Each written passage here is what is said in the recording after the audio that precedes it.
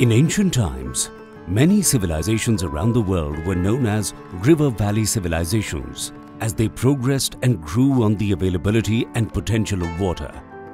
Ancient India, which flourished around the banks of the river Indus, was acknowledged as the Indus Valley civilization.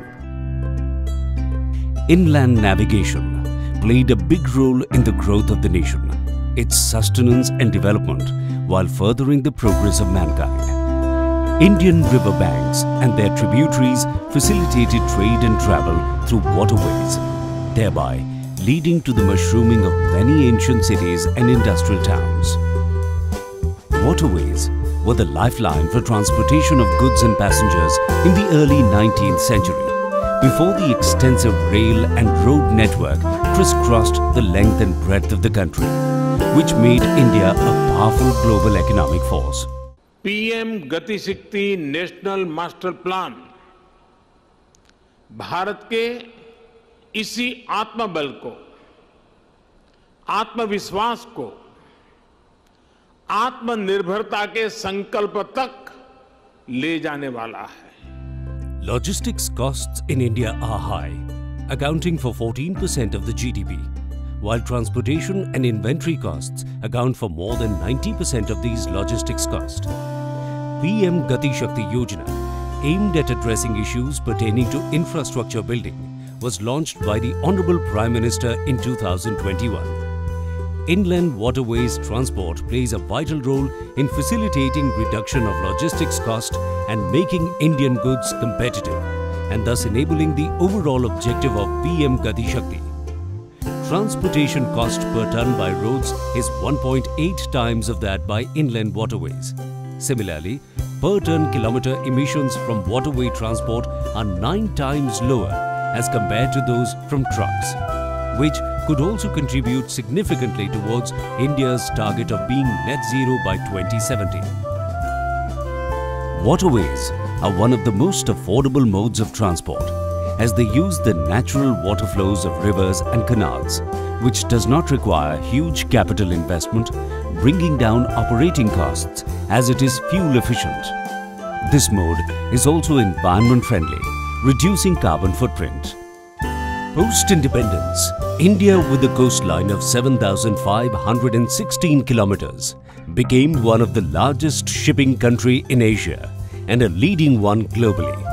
But the prospect of further growth remained unutilized because the country had only 12 major ports.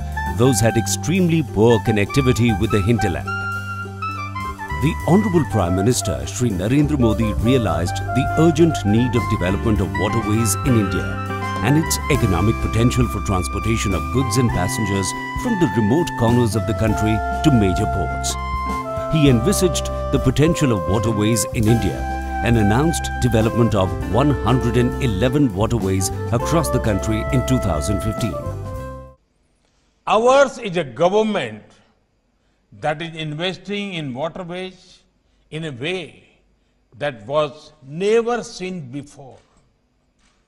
Domestic waterways are found to be cost-effective and environment-friendly way of transporting freight. We aim to operationalize 23 waterways by 2030. He prioritized the development of the National Waterway 1 on the river Ganga, connecting holy city Varanasi with Kolkata and Haldia ports, and link it further with the northeastern states via Indo-Bangladesh Protocol route and waterways 2 and 16 on rivers Brahmaputra and Barak. The foundation stone of the multimodal terminal at Varanasi was laid on 12th August 2016 and was completed in just 2 years. That is an engineering feat. Trial run of 2 vessels were flagged off, which carried newly manufactured cars of Maruti Suzuki from Varanasi to Haldia, West Bengal. History was created in the post-independence India when cargo ship M.V. Rabindranath Tagore, carrying 16 PepsiCo containers, embarked on its first ever journey from Haldia on 30th October 2018 and reached Varanasi in 9 days only to be received by Honorable Prime Minister himself on 12th November 2018. The National Waterway 1 or Ganga Bhagirathi Hooghly River system is 1,620 kilometers long and is the longest waterway in India. NW1 passes through the states of West Bengal, Jharkhand, Bihar and Uttar Pradesh and serves major cities and industrial corridors: Haldia, Kolkata, Bhagalpur, Munger, Patna, Ghazipur, Varanasi and Prayagraj.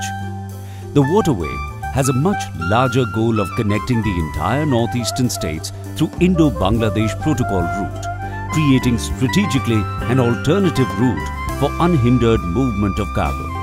Bulk cargo like cement, iron ore, coal and fly ash, crude oil and petroleum products, rock phosphate, timber, stone chips, manganese ore, agricultural produce, finished iron products from steel plants find it easy to transport through the National Waterways 1, which is economically viable, less cumbersome and reduces load of the road and railways transport system. Cargo movement through waterways have witnessed remarkable growth in recent years, that is 18.8 million metric tons in 2013 to 108.76 million metric tons in 2021-22. अपने जल मार्ग के जरिए through waterways, if we could connect rest part of the country and also our neighboring nation, then it will be a greatest opportunities for our young entrepreneurs, producers, exporters, importers, all the business houses to explore this situation for the benefit of their own and as well as for the country.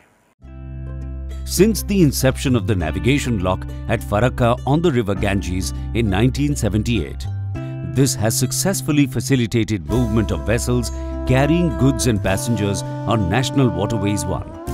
However, limited capacity, old technology, time-taking movement of vessels have restricted the increasing movement of ships, especially after NW1 and Indo-Bangladesh Protocol route has become operational.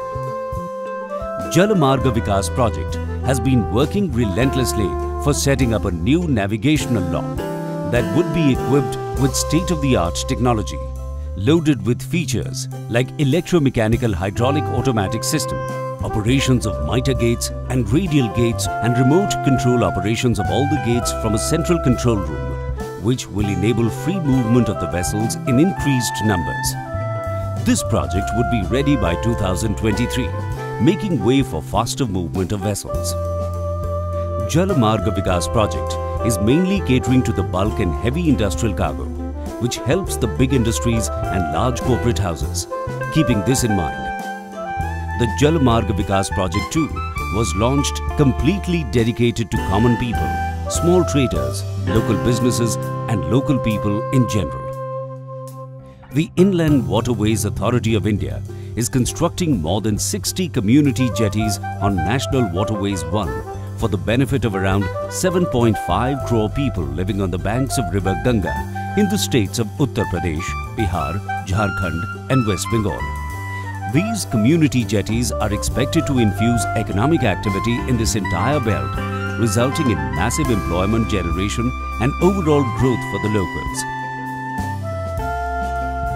In order to leverage the potential of river Brahmaputra, 891 km long National Waterways 2 from Sadia in Arunachal Pradesh to Dhubri in Assam, connecting Indo-Bangladesh Protocol route was made navigable. Work on NW2 started in 2015 with the Honorable Prime Minister Shri Narendra Modi embarking on an ambitious Sagarmala project, which aims at linking the entire country with the global market through Sagarmala and connecting the hinterland through waterways.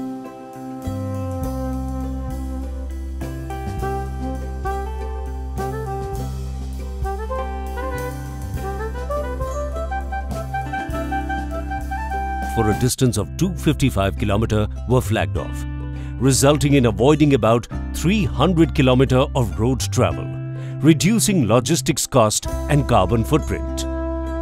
NW2 has 4 differential global positioning system stations for safe navigation: Dhubri, Jogi Ghopa, Bishwanath Ghat and Dibrugarh, and 12 floating terminals: Hatsingimari, Jogi Ghopa, Tezpur, Silghat, Bishwanath Ghat, Niyamati, Singajan, Bogibil, Saikhoa, Dibrugarh, Oriam Ghat and Sadia for movement of specialized cargo: cement, timber, tea, coffee, oil, coal, rubber, pineapple, etc. Movement of goods through waterways from Dibrugarh to Kolkata started in 1844 but was stopped half a century back and has now started again with a new initiative which even facilitates oversize and overweight cargo movement from Kolkata. Companies like NTPC, NHPC, Power Grid and NEEPCO require heavy and oversized cargo, and only Waterways could transport those special cargo, and NW2 on River Brahmaputra have been a big help for them. National Waterway 2 will not only connect the northeastern region with Haldia and Kolkata ports and the hinterland through the Indo-Bangladesh Protocol route by overcoming the most difficult and treacherous road and rail link. Exim cargo movement from landlocked country Bhutan has also made access to the sea through Indo-Bangladesh Protocol route through National Waterway 2. Pandu has been developed as a multimodal inland water transport terminal equipped with various cargo handling facilities, transit sheds, open space, hard stands and many more. Rupees 100 crore has been invested for construction of low-level reinforced cement concrete jetty along with a high-level RCC jetty for round-the-year loading and unloading of cargo and railway BG siding. The first-ever dry docking repair facility of the vessels in the northeastern region is also coming up in Pandu, with proposed investment of Rs 208 crore under Phase 1. Presently, vessels in this region are ferried to Kolkata for dry docking repair. For seamless movement of cargo, a dedicated corridor is planned to connect Pandu port with the national highway with a proposed investment of Rs 180 crore. A permanent Ro-Ro terminal at Dhubri has been constructed by investing 46.69 crore rupees. A temporary Ro-Ro service between Dhubri and Hatsingimari has been started. Ro-Ro service provides direct link between Assam and Meghalaya states, avoiding circuitous road routes of 220 kilometers. Ro-Ro terminals are also proposed at Hatsingimari, Niyamati Kamalbadi and Maijan Dibrugarh to Singajan. IWAI has given Ro-Ro and Ro-Pax vessels to Government of Assam to facilitate movement of passengers and cargo.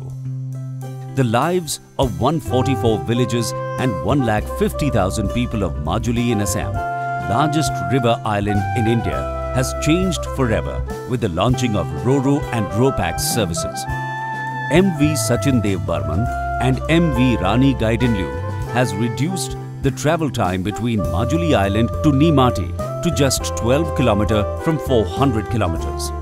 Northeastern India is strategically located as it connects and offers huge opportunities of trade with the vast markets of Myanmar, Bangladesh, Malaysia, Thailand, Cambodia, Singapore, Philippines, Indonesia and other East Asian countries.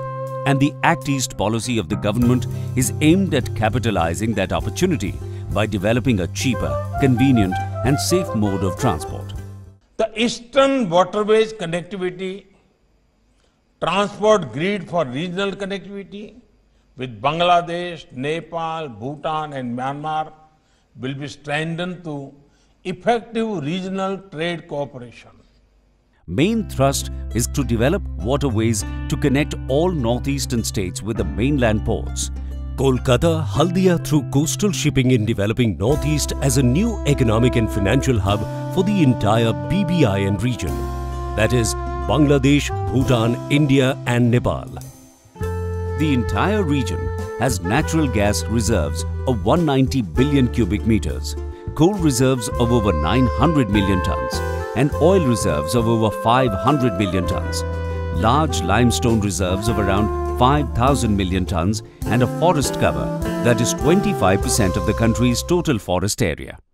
the Ministry of Ports, Shipping and Waterways is working day and night to connect the inland waterways with the coastal waterways, so that trade and commerce, by reducing the logistic costs, can be made available to all parts of the country and our neighboring nation. IWAI has its own footprint in South India, which starts with the West Coast Canal or National Waterway 3, a 205-kilometer stretch running from Kollam to Kottapuram. Including Champakara and Udyogmandal canals are also navigable and connects the industrial corridor of Kochi to Kochi port. This is the first national waterway in the country, having 24-hour navigation facilities along the entire stretch.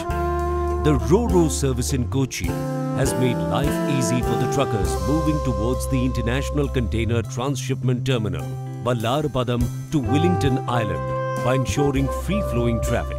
Ro-Ro vessels MV Adi Shankara and MV CV Raman are procured from Cochin Shipyard Limited under Make in India scheme, having the carrying capacity of 300 tons of goods, a dozen heavy vehicles. MV Adi Shankara and MV CV Raman are deployed to reduce the burden on this road, in particular to connect the port with waterways between Wellington Island and Bolgatti Ro-Ro jetties. These two Ro-Ro vessels have been handed over to the Kerala Shipping and Inland Navigation Corporation, Government of Kerala, to facilitate movement of passenger and cargo. The NW4 runs along the Coromandel coast through Kakinada, Eluru, Kumannur, Buckingham Canal and also through part of Krishna and Godavari rivers in South India. The canal section of NW4 is formed by a combination of Kakinada Canal, the Eluru Canal, Komammur Canal and Buckingham Canal. The Kakinada Canal runs between Kakinada and Rajamundry for a length of 50 kilometers. Goa has well-developed ferry boats to transport people from one bank to another across the rivers. These ferry boats laid the foundation of inland waterways in Goa, which still continues. Goa has many rivers, and all of those flow out of the Western Ghat and flow into the Arabian Sea. Floating jetty in Panaji was introduced recently, and two similar jetties are coming up in the state. River Information System is being planned for vessel movement, and NWS, NTCPWC and IIT Madras is preparing DPR. The National Waterway 111 is to be developed on the Zuari River, the largest river in Goa. The National Waterway 68 on Mandovi River is considered the lifeline of the state, and the National Waterway 27 on Kambarjua Canal. All the three national waterways are operational, and IWAI plan to upgrade and maintain those for carrying both passengers and cargo across the state. The financial capital of India, Mumbai, is badly hit by traffic congestion and snarls. IWAI has identified 12 inland waterway routes to connect Vasai, Kalyan, Thane and Navi Mumbai, which would serve as low-cost urban transport service, leading to end congestion and snarls on Mumbai roads, and would also help in development of the region. The Kaladan project was conceived and aimed at accelerating infrastructure and economic development in India and Myanmar. The project includes the construction of a deep water port at the mouth of the Kaladan River in Sitwe, dredging of the river to enable cargo vessels to navigate the river from Sitwe to Paletwa in Myanmar, construction of a river port at Paletwa in Myanmar's Chin state, and construction of highways from Paletwa to Maikwa on the Indo-Myanmar border. India and Bangladesh have a common history and have been close allies since the creation of Bangladesh in 1971, and both the nations have strong trading and economic relationships. Realizing the global socio-economic dynamics, both the nations have decided to further strengthen bilateral economic collaboration, giving boost to the bilateral trade utilizing the existing trade routes, developing cheaper, environment-friendly all-weather modes of transportation of goods and passengers. The Inland Water Transit and Trade Protocol between India and Bangladesh allows inland vessels of one country to transit through the specified routes of the other country. These protocol routes are Kolkata to Silghat and vice versa, 1,720 kilometers, Kolkata to Karimganj, Badarpur and vice versa, 1,339 kilometers, Dhulian to Aricha and vice versa, 270 kilometers, Silghat to Karimganj, Badarpur and vice versa, 1,437 kilometers, and Sonamura to Daudkandi and vice versa, 93 kilometers. Both the nations have 11 designated and declared ports of call and 2 declared extended ports of call on each side. India: Kolkata, Haldia, Dhubri, Pandu, Silghat, Karimganj, Dhulian, Maya, Kolaghat, Sonamura, Jogighopa, Triveni and Badarpur. While in Bangladesh side, Narayanganj, Khulna, Mongla, Sirajganj, Ashuganj, Pangaon, Rajshahi, Sultanganj, Chilmari, Daudkandi, Bahadurabad, Ghodasal and Mukhtarpur.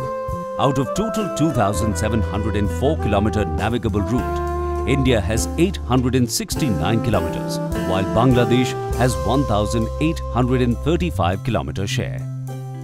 Advent of waterways have rekindled the scope of cruise tourism and National Waterways 1, 2 and 3 especially. These cruise ships have connected tourism hotspots, wildlife sanctuaries, adventure locations, ecotourism, hill stations, lakes, historic monuments and glorious ghats of Varanasi.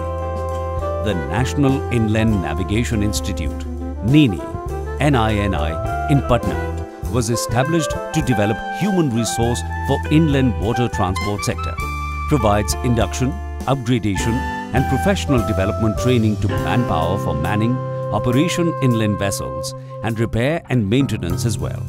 The institute arranges professional courses on hydrographic surveying, dredging and morphing. Making these national waterways navigable and operational will enrich local community in terms of trade and business, streamline transportation of goods and passenger, encourage tourism and help the industrial and mining units to transport bulk cargo seamlessly. This would kickstart massive economic activity in hinterland, resulting in generating employment opportunity and maintain ecological and environmental balance.